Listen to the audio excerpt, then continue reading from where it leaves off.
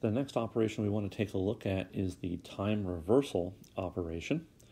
So let's look at the definition of that. We can talk about time reversing x of t, sometimes calling it reflecting about the t equals 0 axis.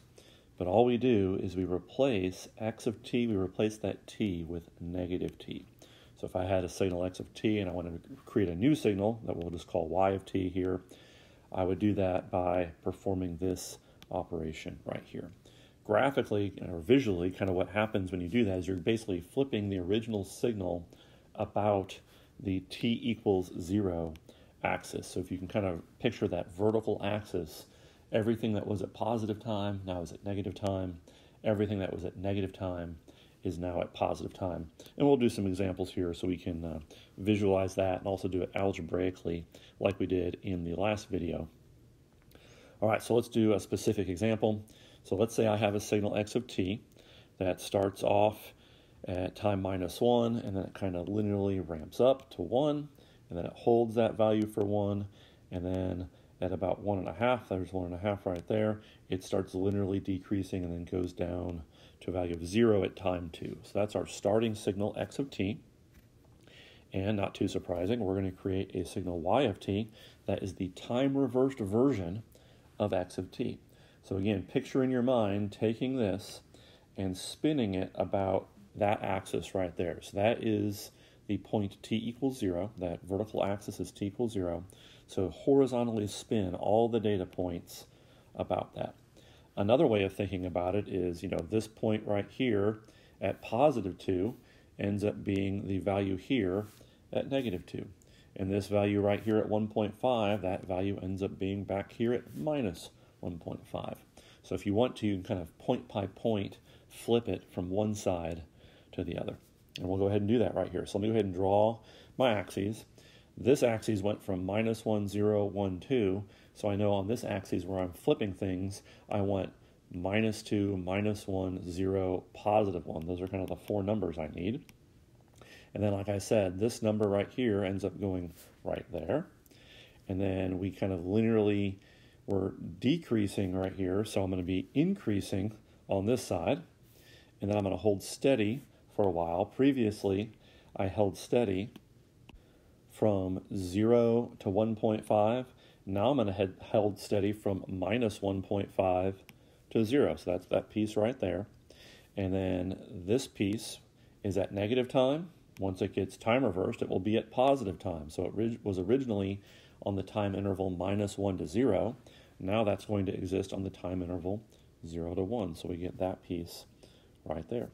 And then just to make things kind of visually a little easier to see how these pair up, you can see that this blue line is this blue line. It's been time reversed. This orange line is the time reversed version of that segment of the waveform. And then this purple piece right here is what ended up right here, just like we did. So after you do this a few times, it's not too bad to do. Just kind of look at the time interval, negate the whole thing, and then sketch it kind of backwards, so to speak. Kind of go from this direction that way and sketch the signal backwards along this axis. And if you need to, you can always just pick individual points, pick that point, pick that point, pick that point, and time reverse them all to see where they end up. That's another easy way to do it. So when you have a signal that's kind of a plot and you need a time reverse, that's kind of the method to follow. What about when you have just an algebraic equation? As an example, what if we have the signal x of t equals t squared sine of 2 pi 10t? So let's say that's my starting signal, and somebody says, hey, time reverse that signal. Well, we know what that means. That means replace all the t's with -t. So here I'm going to create the time reversed signal y of t, which is the time reversed version of x of t. So I need to replace every t that I see. There's one here and there's one here. I need to replace that with -t. So again, I like putting parentheses as my placeholder and then putting in the -t. And then same thing here in the argument of the sign. Go ahead and put a parentheses right there where the t was, and then replace it with -t. If you don't need to simplify or you're not told to simplify, I think that's a perfectly fine answer. It's kind of a little ugly, so we'll go ahead and do just a little bit of algebraic simplification because it's not that bad. A negative t squared, once we square that, we get a positive t squared. And then we have sine of minus 2 pi 10t if we distribute the negative sign. And then we know that sine is an odd function, so sine of a negative quantity is negative sine of the positive quantity. Another way of saying that is when you have sine of a negative, you can kind of pull this negative out front because it's an odd function.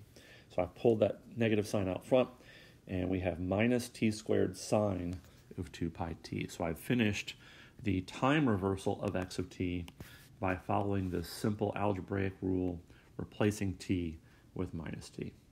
So that's it for our time reversal discussion, pretty straightforward.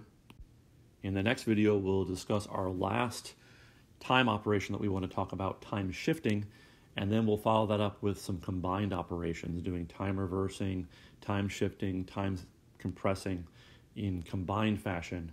We'll have some examples like that 2 videos from now.